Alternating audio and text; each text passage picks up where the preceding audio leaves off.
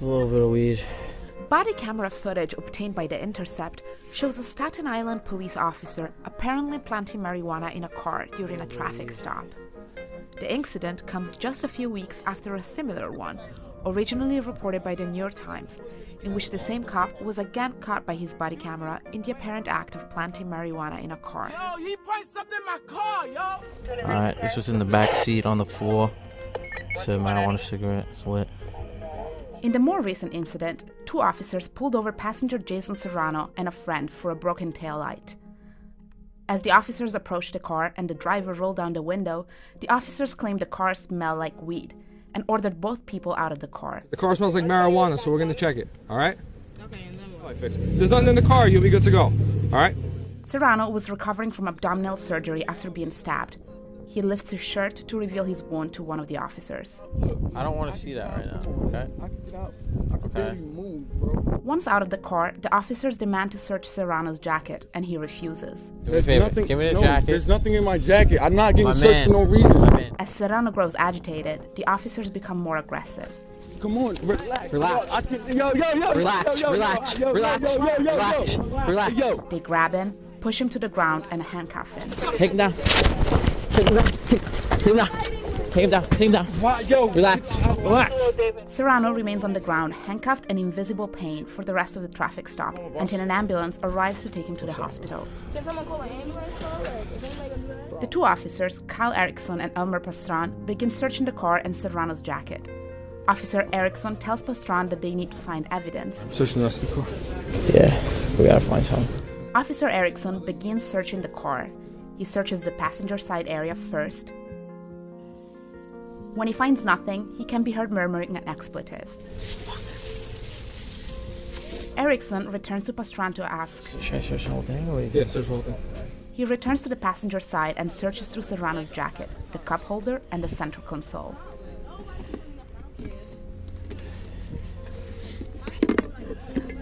As he continues searching the rest of the car, the driver approaches.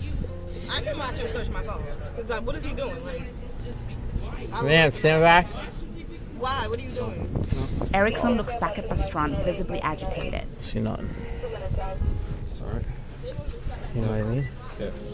After several minutes searching the car, Erickson again admits that he hasn't found anything. Nothing? I don't see anything.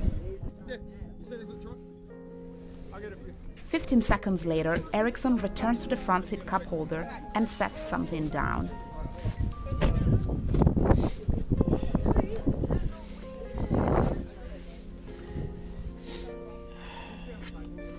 It's a little bit of weed.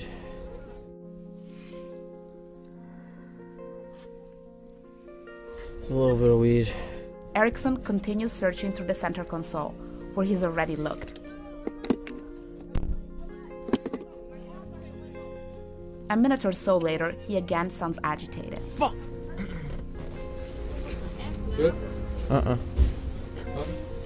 Erickson shakes his head as he continues fiddling through Serrano's jacket, just out of the camera's view. A couple minutes later, the two officers say they found weed flakes in Serrano's jacket. Flakes everywhere, though. Yeah, no, he had weed. You could see his weed here. At the end of the search, Erickson turns to Pastran. You good? We're good? The officers then fist bump each other. The few words exchanged between the two officers during the search are almost identical to those they exchanged during the search just a few weeks earlier. Yo, we gotta find. You know what I mean? On that occasion, too, the search had ended with Erickson asking Pastran. Good? Yeah. Okay. An ambulance finally arrives to pick up Serrano. He spends the next 5 days handcuffed in a hospital room, waiting for his abdominal wound to close. Serrano took a plea deal to avoid jail time and didn't learn of this body cam's footage existence until after he pleaded guilty. The video, which didn't emerge for nearly 2 years, underscores the limited information available not just to the public but also defendants, and validates criticism by police accountability advocates that body cameras are of little use if the evidence they capture remains inaccessible. The NYPD declined to comment on this incident. It's a little bit of weed. Erickson and Pastran remain on patrol. There's nothing to say. The video speaks for itself. I didn't have no marijuana on me. I didn't have no weed. I didn't have no drugs. I wasn't driving, wasn't my car. Tail light wasn't broke. They had no reason to at all, besides harassment.